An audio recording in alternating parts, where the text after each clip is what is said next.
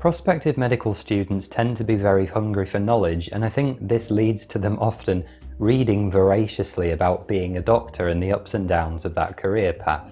And I think this is really good because obviously while there's no kind of substitute for getting hands-on direct experience if you can, be it through volunteering or shadowing, there are plenty of really accessible books on that subject penned by authors who are obviously themselves doctors. And in this video I'm going to be recommending you 5 books you should read if you're thinking about going to medical school. There are of course many more that I couldn't put on this list for the sake of space, but I'd love to hear from you in the comments if I've not mentioned one of your favourites, or even if you've read one of the ones on this list, I'd love to know what you thought. So let's start with a big one for me, Do No Harm, by eminent neurosurgeon Mr. Henry Marsh, captures the emotional and personal side of his career as a neurosurgeon. And the structure of the book is quite simple. It focuses on a number of different case studies from throughout his life, the challenges that Henry faced when he was dealing with them, and the lessons he learned when overcoming them, with a particular focus on his personal mistakes. And really interestingly, not that much of this story is actually about neurosurgery. So often it's about the times he chooses not to operate and the types of choices he has to make. There's a saying,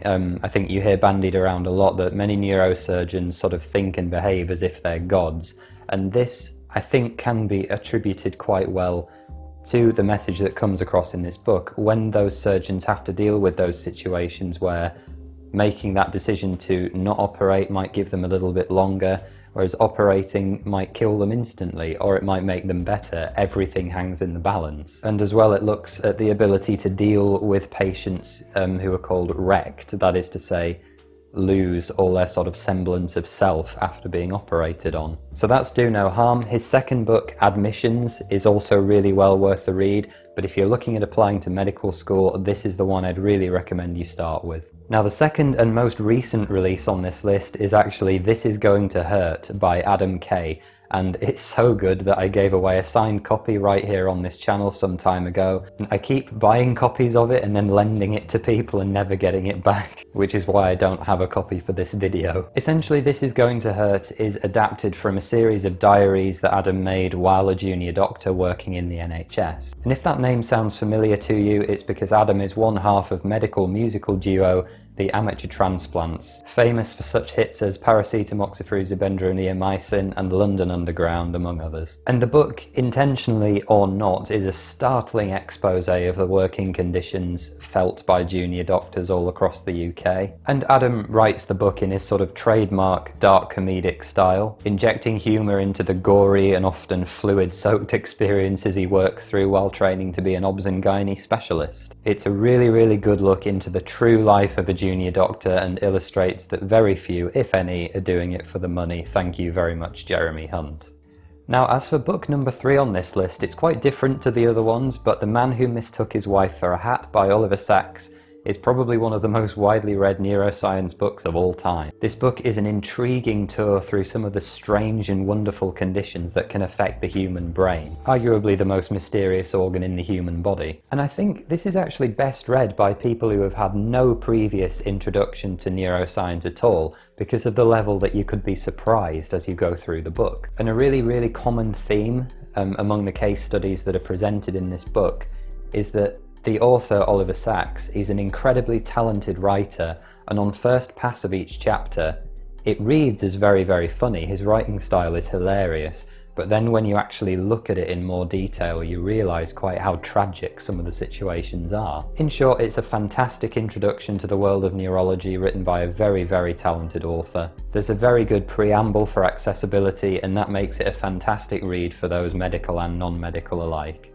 Another book by a surgeon, Fragile Lives by Professor Stephen Westerby, captures some of the more startling events that happened during his career as a heart surgeon. Starting in his days as a medical student, how he discovered his love for the heart and cardiac surgery. This book again is presented through a series of case studies, some of which are very tragic, and some are those ones where everything is in the balance, hung between life and death, and only for the sake of a very rapid and clever intervention is the problem solved. And I think this one, and the reason why it's kind of on this list, is that I think it's really helpful to compare to Do No Harm by Henry Marsh, because both Stephen Westerby and Henry Marsh are are from that crew of really old school surgeons, the ones that trained and spent every waking hour in the hospital refining their craft. But despite this, they come across in very, very different ways. Stephen Westerby, at least the way he's presented in the book, seems to have a very calm and lucid demeanour, whereas Henry Marsh, if you know anything about him, has a reputation for having quite a confrontational personality and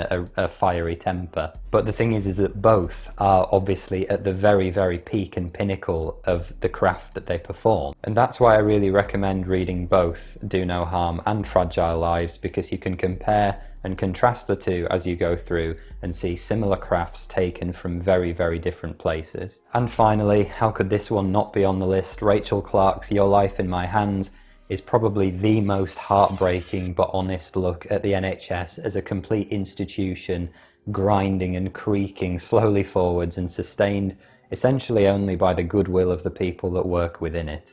Rachel herself actually retrained as a doctor. She worked as a journalist previously, and I think you can really tell that based on the way the book is written. It's again broken down into a series of smaller stories, but there's a really good sense of a larger narrative unfolding throughout the entire book as it reaches its climax. From anecdotes from her adventures and misadventures as a junior doctor to directly clashing with the government over the changes that were made recently to the way the NHS works, Rachel's book offers just incredibly personal insights into both the world that she works in, but her own world when it comes to her own family. And I think Rachel's book, of all the ones on this list, probably offers the widest appeal to any student wanting to go into healthcare, not just medicine. It could be nursing, physio, paramedic, whatever. But this book offers such a startlingly accurate and realistic view of the NHS and the daily life of the people that work within it. And things will have changed inevitably since this book was written, but I feel like this will go a long way towards people on the inside actually bringing about the changes that still need to happen. So that's it, guys. 5 books I think you should read before applying to medical school. This is a really big one for me. Please let me know down in the comments which books you'd recommend to anyone applying, or books that inspired you to go on and study medicine, or books that you're reading now while you're a healthcare student. There are so many, and I'm looking forward to coming across ones that I've never heard before, so please do leave your recommendations down below. So thank you all for watching. Please be sure to hit that like button for me, leave a comment, subscribe to the channel, and don't forget to go and check out PostGradMedic.com for more free videos like this and my daily med school blog here at Warwick Medical School. You can also find me on social media. All the links for that are down in the description below. Take care, and I'll see you next time. Bye bye, guys.